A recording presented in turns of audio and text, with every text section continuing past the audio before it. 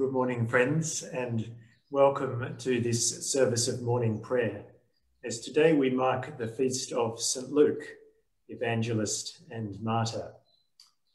Welcome especially if you are joining us for the first time, and you should be able to see a link to the order of service there on your screen. And so let's take a moment to be conscious of God's presence close to us and among us as we gather wherever we are.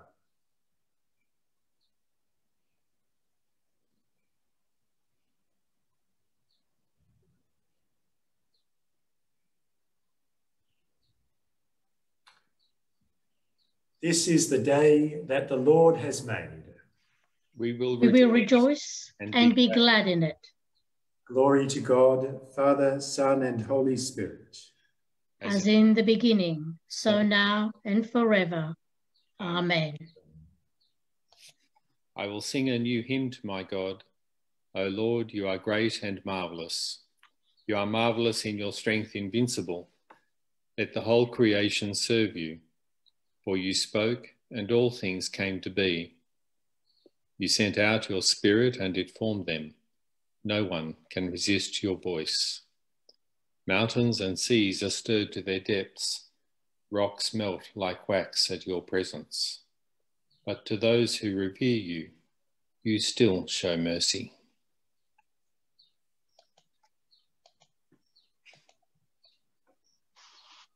The night has passed and the day lies open before us. Let us pray with one heart and mind.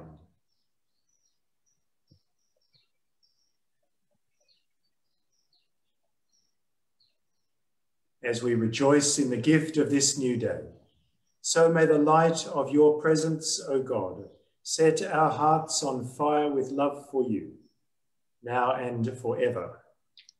Amen. Amen. Let us confess our sins in penitence and faith, confident in God's forgiveness.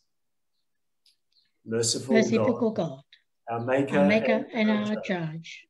We have sinned against you in thought, word, and deed, and in what we have failed to do. We have not loved you with our whole heart. We have not loved our neighbours as ourselves.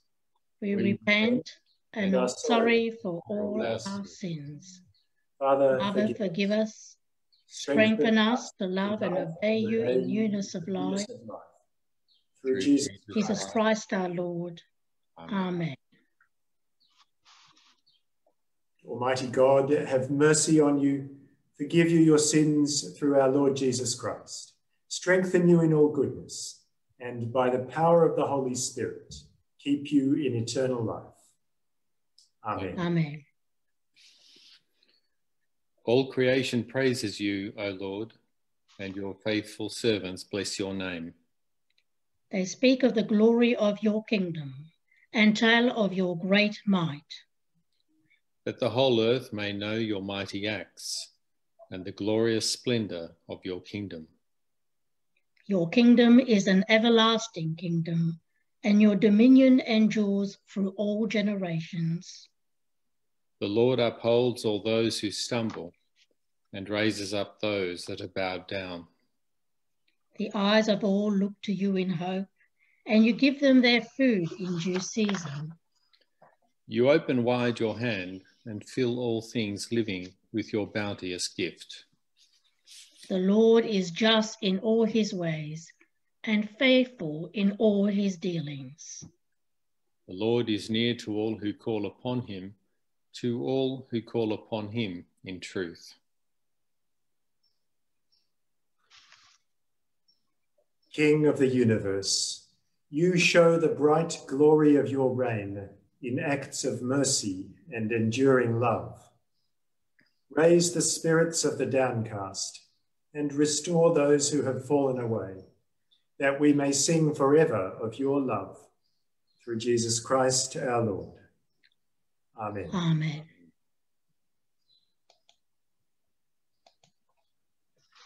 A reading from the book of the prophet Jeremiah. Is there no balm in Gilead? Is there no physician there? Why then have my people not been restored to health?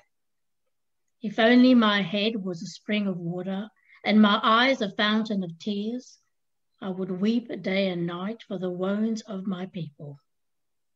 If only I could flee for shelter in the desert, to leave my people and forget them, for they are all adulterers and a bunch of crooks. They bend their tongues like bows, they spew out loud, they are renowned in the land, but not for truth. They go from bad to worse, they don't know me, declares the Lord. Here ends the first reading. A reading from the Gospel according to Luke. After these things, the Lord commissioned 72 others and sent them on ahead in pairs to every city and place he was about to go. He said to them, "The harvest is bigger than you can imagine, but there are few workers. Therefore, plead with the Lord of the harvest to send out workers for his harvest. Go. Be warned, though, that I'm sending you out as lambs among wolves. Carry no wallet, no bag, and no sandals. Don't even greet anyone along the way. Whenever you enter a house, first say, 'May peace be on this house.' If anyone there shares God's peace, then your peace will rest on that person. If not, your blessing will return to you. Remain in this house, eating and drinking whatever they set before you, for workers deserve their pay. Don't move from house to house.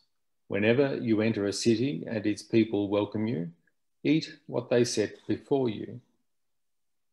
Heal the sick who are there and say to them, 'God's kingdom has come upon you.'" Here ends the second reading.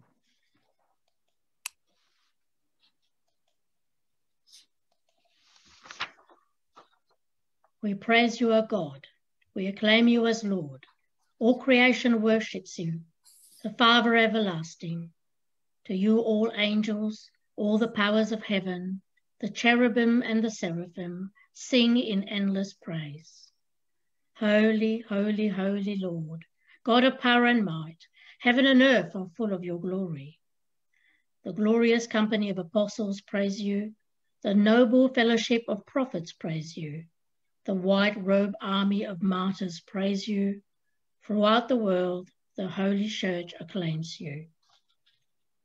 Father of majesty unbounded, your true and only Son, worthy of all praise, the Holy Spirit, advocate and guide. You, Christ, are the King of glory, the eternal Son of the Father. When you took our flesh to set us free, you humbly chose the Virgin's womb. You overcame the sting of death and opened the kingdom of heaven to all believers. You are seated at God's right hand in glory. We believe that you will come to be our judge. Come then, Lord, and help your people, bought with the price of your own blood, and bring us with your saints to glory everlasting.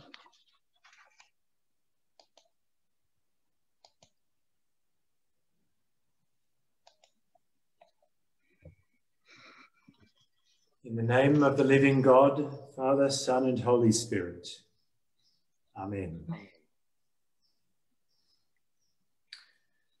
Well, we're all hoping for some good news from the Premier later today, following the good news that's come in the last couple of days. Good news is very welcome at the moment, isn't it?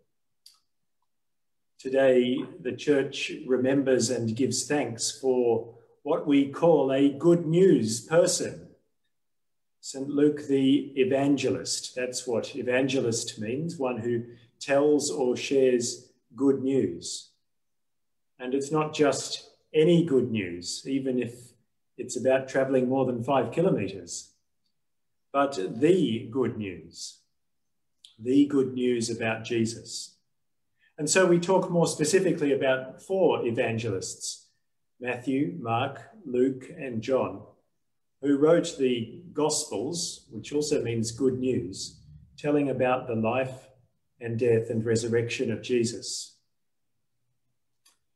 Now, we don't know much at all about Matthew, Mark, and John, but Luke is a little different because elsewhere in the New Testament, he is a character in the story. He was a colleague and travelling companion of Paul, as we see from him being mentioned in today's passage from one of Paul's letters that's set as the third reading there in the pew sheet. Elsewhere, Paul refers to him as a physician, and that fact and the style of his writing suggests that he was well educated. As a physician then, as a doctor, Luke is often associated with healing. In the Anglican Church, there is an order of St. Luke, which promotes and supports the healing ministry of the church. And there, of course, then is the link with the first reading that's set for today, as the prophet Jeremiah laments his nation falling apart as Babylon is bearing down on them in the time leading up to Israel's defeat and exile. And so Jeremiah writes, "Is there no balm in Gilead? Is there no physician there?" Now, Gilead was a region across the Jordan River, which was known for its medicinal herbs. In other words, the question assumes the answer, well, of course there's balm in Gilead, which is why Jeremiah goes on, well, why then have my people not been restored to health? Why is the medicine not working? Why are the physicians unable to deal with what is afflicting the nation? The answer follows, well, the people have a deeper problem than just illness. They've forgotten God. A few verses later, after today's message, we hear God saying, "They have abandoned my instruction that I gave them. Instead, they have followed their own willful hearts. They've gone after other gods." Now, it's possible that this passage has been selected for St. Luke's Day simply because it's one of the few mentions of a physician in the Hebrew Bible. Now, search physician, here we go, Jeremiah, that'll do. You've got to take the connections where you find them. But it's not just that.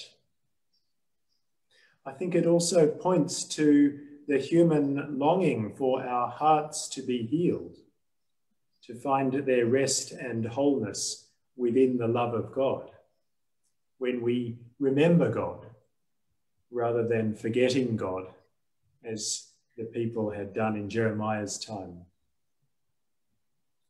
And for Luke, that's precisely what the good news of Jesus is all about. God shows up in people's lives and everything changes. Tears turn to joy, despair turns to hope. For Luke, the physician and the evangelist, the real balm, the real medicine for us all is Jesus. We see it at the beginning of Luke's gospel with the shepherds. You know, these people who were looked down on, distrusted and disliked by plenty of people, a kind of rabble. They come to see the infant Jesus, and then they return home glorifying and praising God for all they had heard and seen. Their lives were not the same again. We see it at the end of Luke's gospel, where two disciples are trudging home from Jerusalem after Jesus' death, downcast and dejected after all their hopes have crumbled. And when the stranger who joins them turns out to be the risen Jesus, they realize with joy that their hearts were burning within them as he explained the scriptures to them. So which great Lucan story should we hear on St. Luke's Day? Those are two of many. Well, what we're given is this account which appears only in Luke's gospel, not in the other three, of Jesus sending out not just the 12 disciples, but 72 of his wider circle of followers to go on ahead of him and to prepare the way. The number 72, in some texts it's 70, seems to recall the 72, which in some texts is also 70 nations named as descendants of Noah, way back in Genesis. In other words, Luke has in mind that Jesus is actually good news for every nation, for all the world. And as Luke describes it, Jesus gives some very specific instructions to this great team of good news people, of evangelists. Let me mention just three things in particular. First, they have to trust. They are not to take their own supplies, but to trust that they will be fed and looked after. Jesus tells them twice to eat what is set before them. In other words, to enter table fellowship with others, to join in community with them, but on their terms. Good news people know how to be guests at another's table and home, to walk a mile in another's shoes, to recognize then the importance of trusting and being trusted. So the first is about trust. Second, he tells them to heal the sick. Look after people's immediate needs. Offer what balm you can, in other words, so that their life might be less of a struggle. And then third, he tells them to announce that God's kingdom has come upon you. In other words, that there is a larger good news which is arriving in Jesus, even if they can only see a small part of it now. So this isn't actually a reassuring and comfortable passage from Luke's good news. For most of us, it's discomforting to imagine being sent out into an unknown situation, relying completely on people that we haven't even yet met. And in the verses that follow, Jesus tells the 72 what to do when they and their message are rejected, assuming that that too will happen in some places. And yet Jesus' commission to the 72 is still the commission or the calling of the church and of each one of us. The task is to point to Jesus, to be people of peace and people of good news. So for us, as a parish, those three elements of Jesus' instructions apply to us too. So first, we have to trust and be trusted, to be present in people's lives, not from a place of entitlement or status, but sharing in life and community together. And then second, to seek out where we can serve the needs of others, wherever that might be. You see in today's pew sheet that one way we do this is through supporting local and not so local agencies through our mission giving.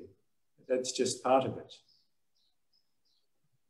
And the third, to announce the kingdom, to tell the larger story of God, that great story that has a place for every person as we pray and live for the coming of God's kingdom on earth as in heaven. And so we are sent out into this week as people of peace, people of good news, trusting in God who longs to bring all people to healing and wholeness in Christ. Thanks be to God.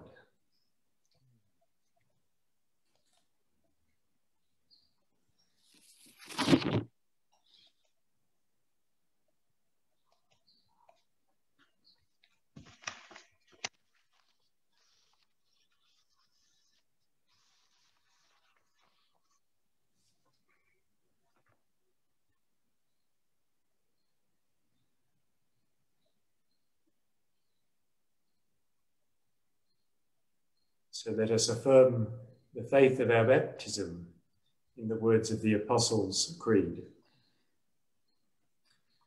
I believe in God, the Father Almighty, creator of heaven and earth. I believe in Jesus Christ, God's only Son, our Lord, who was conceived by the Holy Spirit, born of the Virgin Mary, suffered under Pontius Pilate, was crucified, died, and was buried. He descended to the dead. On the third day he rose from the dead. He ascended into heaven and is seated at the right hand of the Father. From there he will come to judge the living and the dead. I believe in the Holy Spirit, the Holy Catholic Church, the communion of saints, the forgiveness of sins, the resurrection of the body, and the life everlasting. Amen. Lord, have mercy. Christ, have mercy. Lord, have mercy.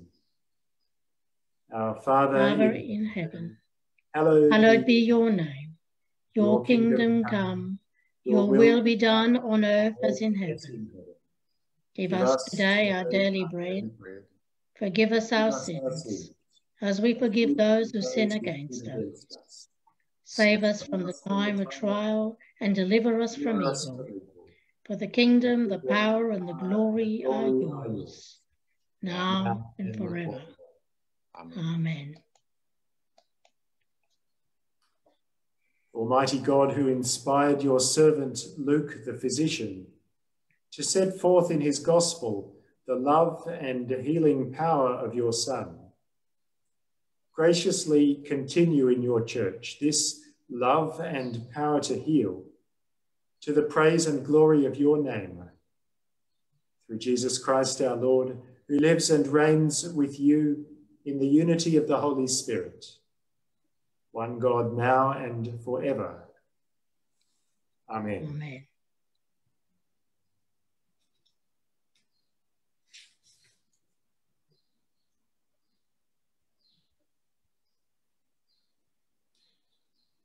Blessed are you, sovereign God, gentle and merciful, creator of heaven and earth. Your word brought light out of darkness, and daily your Spirit renews the face of the earth. When we turned away from you in sin, your anointed Son took our nature and entered our suffering to bring your healing to those in weakness and distress. He broke the power of evil and set us free from sin and death, that we might become partakers of his glory. His apostles anointed the sick in your name, bringing wholeness and joy to a broken world. And so by your grace renewed each day, we pray that you might continue the gifts of healing in your church, that your people may praise your name forever. And so we pray for your church throughout the world, in every nation, remembering today the church in the Caribbean, in Antigua and Barbuda, Aruba, the Bahamas, Barbados, Cuba, Curacao, Dominica, the Dominican Republic, Grenada, Guyana, Haiti, Jamaica, Puerto Rico, St. Martin, St. Kitts, Nevis, St. Lucia, St. Vincent and the Grenadines, Suriname, Trinidad and Tobago. We pray for our Anglican Church of Australia and for this Diocese of Melbourne, for our Archbishop Philip, and our Bishop Kate. And today we remember the parish of St. Augustine's in Moreland. Show us how to be good news people to the community around us, we pray, that we might point to Jesus in all that we say and do. Hear the prayer we offer for all your people, for those who have been most affected by the coronavirus pandemic in this city and country and around the world. We pray for those places where cases are increasing, where the numbers are so worrying. We pray for their leaders and for their medical staff and infrastructure. And we pray with thanksgiving that the numbers are coming down here. We pray too for our leaders as they make decisions that balance everyone's safety and well-being.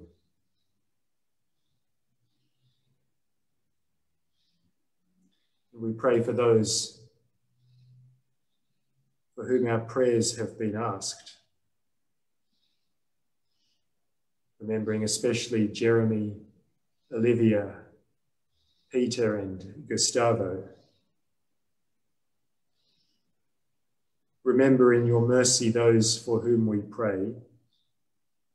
Heal the sick, raise the fallen, strengthen the faint-hearted, and enfold in your love the fearful and those who have no hope. In the fullness of time, complete your gracious work.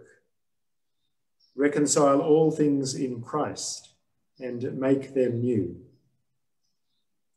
that we may be restored in your image, renewed in your love, and serve you as sons and daughters in your kingdom. At this time we give thanks for those sons and daughters, brothers and sisters who have gone before us in faith.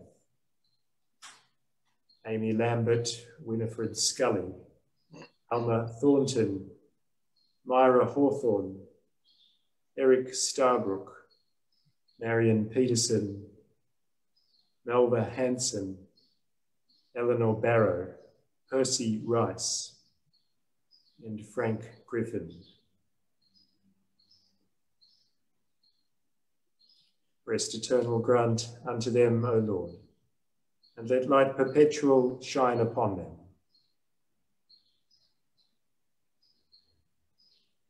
And so keep us, good Lord, under the shadow of your mercy. Sustain and support the anxious. Be with those who care for the sick, and lift up all who are brought low, that we may find comfort, knowing that nothing can separate us from your love in Christ Jesus our Lord. Amen. Amen. Amen. Eternal God and Father, by whose power we are created and by whose love we are redeemed, guide and strengthen us by your Spirit, that we may give ourselves to your service and live this day in love to one another and to you, through Jesus Christ our Lord. Amen. Amen. The Lord be with you. And also with you. Let us praise the Lord. Thanks be to God. The grace of the Lord Jesus Christ and the love of God and the fellowship of the Holy Spirit be with us all evermore. Amen. Amen.